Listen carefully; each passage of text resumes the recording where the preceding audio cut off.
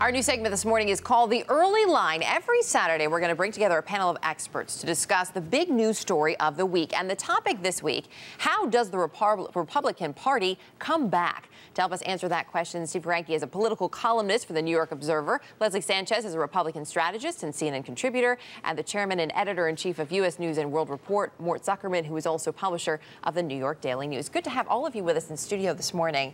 Mort, I want to start with you on this question. It seems in some ways that the strategy of the Republican Party as of late has been to say no to President Obama. Is that an effective strategy that could work heading forward?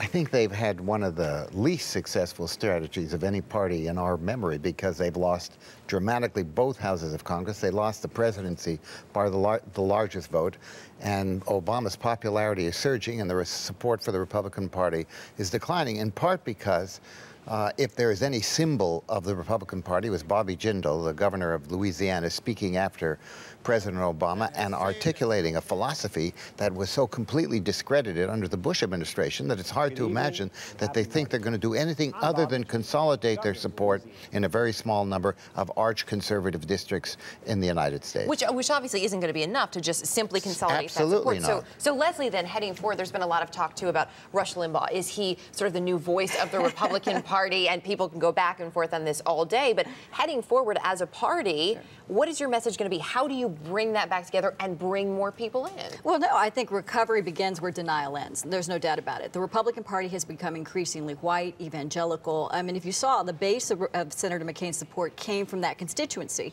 Unless we broaden that in very much the way that the Reagan coalition did, expanded to different things, other ethnic minorities, other suburbanites. We lost suburbanites, and we lost people that had a bit of a higher education. We have to bring them back. Mike Steele talked about that, talking about having sort of a hip-hop strategy, wanting to go after young Latino and African-American voters. Is there really a solid strategy in place, though, to say to these young folks and to minorities, there is a place for you in what's known as the grand old white party to many people? Well, it's not only about race, it's about solutions. It's looking at what the real role of government's going to be, but we're not talking about education. We're not talking about health care. Those tend to be issues that more centrist or moderates want to talk about. We're going to have to expand that and have solutions that look like good contrast to the Democrats. Steve, it sounds all well and good, pointing out what needs to be done. You wrote this week that Republicans are their own worst enemies. So then how do you reverse course and become your own best supporter? Well, Leslie is onto something there. You acknowledge reality. And I am looking at Bobby Jindal this week, the Republicans in Congress, the Republicans on talk radio, on Fox News, the Republicans who are dominating the party and driving the philosophy of their party right now, and they are denying reality. Something profound happened in 2008, something as profound in 2008 as in 1980 when Ronald Reagan was elected. Ronald Reagan was elected by sort of channeling a public mood against government. Government was too big. It was suffocating. Government was the enemy. That drove a conservative revolution in this country. 2008, and it was years in the making, but 2008 was a revolt against the excesses of the Reagan philosophy. And the Republicans right now seem to be saying, I didn't hear this so much from Leslie, but I hear this from every single Republican in the U.S. House of Representatives, are basically saying we got to click our shoes together 3 times, repeat our favorite Reagan catchphrase, and poof, we're going to be good again. It's not going to work. The public is looking for people who want government to take a leading, active, and aggressive role. Republicans aren't even speaking to that.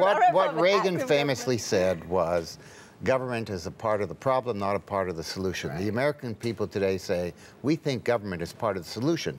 It is the philosophy of the previous administration that was part of the problem. And nothing better symbolized that than Bobby Jindal's statement on Tuesday night or whenever it was, when he said, you know, people say government solves problems, but those of us who went through Katrina have our doubts. The lesson the American people took from that, however, was not that government was the problem, that incompetent government administered by people who don't believe government has a role is the problem. But, you know, I think that's simplifying it. This massive expansion of government is what people fear. They want efficient government. They want government that's going to make... Isn't this massive expansion of government Republican-esque?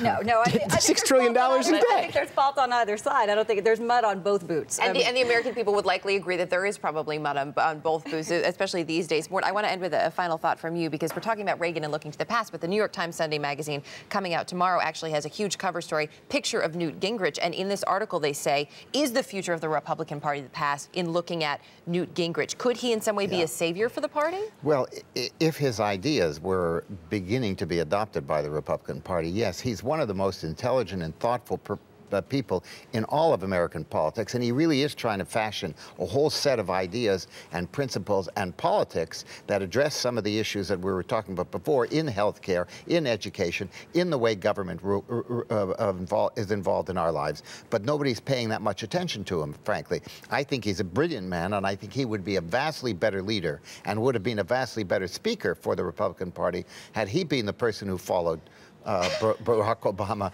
rather than Bobby Jindal. Bobby Jindal is having a tough time with this one, taking a lot of flack for it. We have to leave it there. I'm sorry, but such a pleasure to have you all here, and we look forward to having you back. Mort Zuckerman, Leslie Sanchez, Steve Koranki, thanks again.